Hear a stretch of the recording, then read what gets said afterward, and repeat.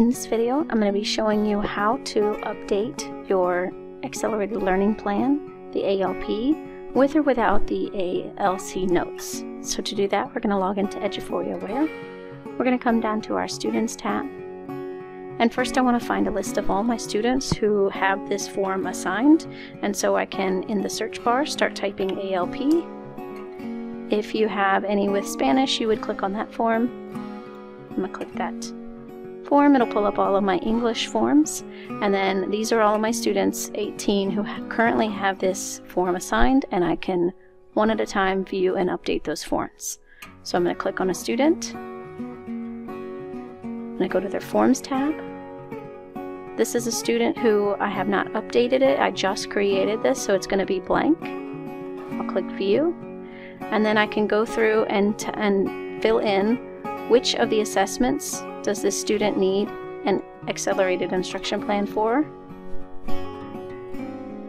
So if they need reading but not math, if they did not test in the previous grade level, like this is a 5th grade student and science and social studies was not applicable, you can leave that blank. You can scroll down and you'll see any of the most recent STAR data. You can always refresh. If there was any assessment given since the form was assigned. Any of these boxes you can type in, this student was not absent, they did test, but if they had been absent, I could enter in information about the beginning of your assessment that would demonstrate a student's mastery of the previous grade level so that they would not need an accelerated learning plan for this year. Scroll down and then you can set the date range for when is the accelerated instruction going to happen. You can click month by month.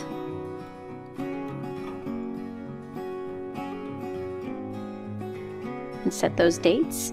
If they do not need an accelerated learning plan for this subject area, you would leave it blank. Then when you get to the content area, concepts and skills information, describe in detail what needs to be done for this student. This is something where you can type in any information that you would need to include for this student. Then, when you get to when will accelerated instruction be provided, these boxes you can select multiple boxes at a time or click not required. You can give more information about when by typing in this box. And as you're progress monitoring, you can type in detailed notes to indicate the student's progress. At the end, you would update this chart and let them know about the next steps for next year. You can only select one option for each subject area. If you decide to refer to RTI, you would click that box and make the date the decision was made to refer, and then type in the staff member's name who will be entering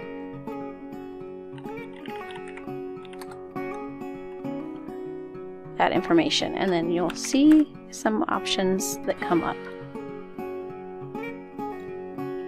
If your student is currently a 4th, 6th, or 9th grader, you would also need to come to page 2 and document the Accelerated Learning Committee Meeting Notes page.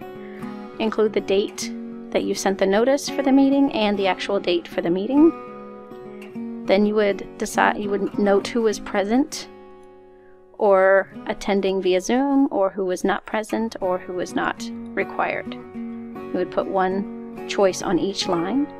If there's any feedback or notes that need to be made, you can enter it here, and then enter the names of all of the attendees. After you are finished making changes, you want to click the Save button. You'll see a waiting bar down here at the bottom. Sometimes it does take a while to actually save, so be patient.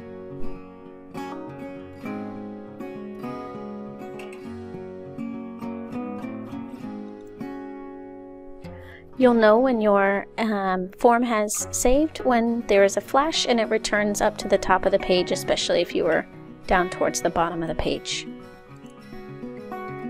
We always encourage that you click Save after making changes to the form. Clicking Mark as Updated does not save the form. It just sends an email update to anybody who is attached to this form as well. When finished with a form, you can click View All Forms to return to another form for the student or to be able to go on to something else.